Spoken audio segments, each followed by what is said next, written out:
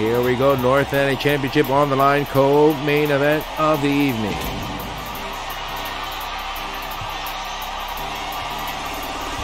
It is the rising star. It is J.C. Cassidy. The young, well, he's no rookie anymore. He is the rising star. J.C. Cassidy, change your tag name. You're no longer a rookie, my friend. You're in the main event. The rising star, J.C. Cassidy, can tonight be his night. Or co-main event, my man. Yeah. Co-main event. It is a main event, neither less. Can he do it here tonight? Taking on this man, the current defending North Atlantic champion of the world. It is the backbreaker. It is Jack Anderson. Oh my God, I swallowed my saliva and I couldn't say anything. I was about to die, folks, saying his name. You're about to hear the last of the commissioner right now dying on your microphone. Oh boy, we were going to have a Jerry the King Lawler moment. Definitely. Damn. Oh boy. My God. That I like pissing and moaning about the complete lack of quality centers in today's game. I don't see any opposing centers in this game, in this day and age. Nah, there's no one really to be like, oh man, that's the guy. No real centers, you know, no opposing threats, basically. No one that stands up. I mean, there was even one point where Rick Smits was an opposing threat, man. We don't have none of those big guys anymore. After our main event, folks, we are going to have a special bonus match, at the end of the stream. So once you see the Strikeforce logo come up after our main event, you know, stay put. Stay put. We are going to have two Elevate stars here making, you know, a bonus match appearance at the end of this one, folks. It's going to have no commentary, no anything. So just sit back, enjoy the match. It is going to be a good one. We will tell you this, Dark Riddler will be in it, so he'll be in our bonus match at the end of the stream, Dark Riddler. That's nice.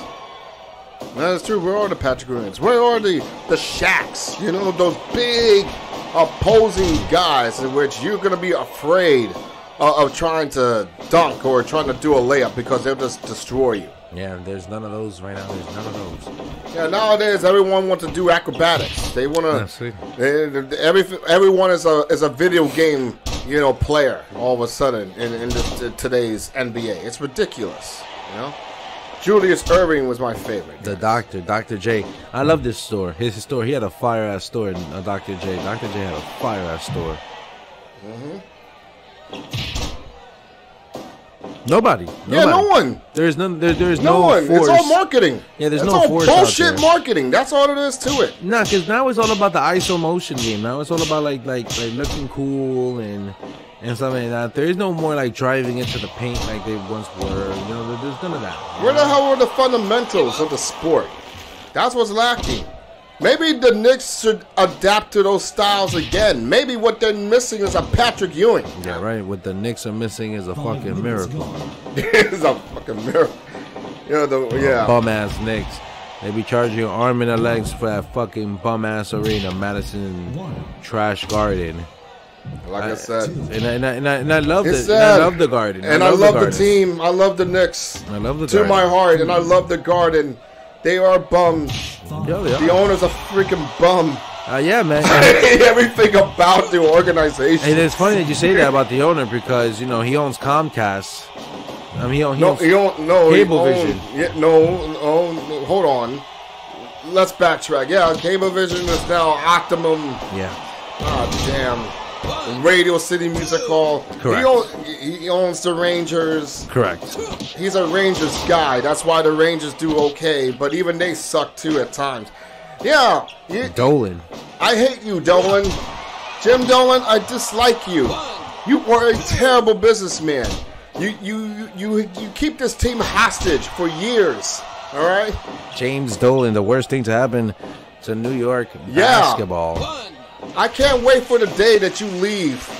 I don't care what happens to you. All right? I just want you gone. And you know what's crazy, man? That he wanted to buy the Yankees. One. Oh, my God. They're just the two. He wanted to buy the Yankees. Thank God somewhere in the front office of the Yankees, they still have some common sense. 2.9, almost a 3. 2.9, J.C. Cassidy almost getting a championship around his waist. Very smart here from the young rookie. Oh, boy. Here we go. Big break. Mr. Scott calling the matchup. Oh, gets him down. We got 2.9s in the chat by Max Cutter. What's up, buddy? Cassidy. Can Cassidy's night do it here? Oh, Cutter, that's a big cutter. Out of nowhere. A big cutter by Cassidy. Going for the cover. 1, 2. We have a 2 there. And there's a 3. Cassidy. The rising star. The rising star. Look how he just pumped himself into the air like that. The rising star comes out here tonight. Defeats the backbreaker, the 26th North Atlantic champion of the world. It is none other than England's own J.C. actually America's own J.C. Cassidy. You know what? That's probably one of the best matches of his career. I think this is a good big match. And he did it with style. I like that. That's one of the shining highlights of his career so far. New champion crowned here tonight. That's right. I love it. I like ye, man. J.C. Cassidy, man. Kick ass. Cassidy, your new North Atlantic champion of the world.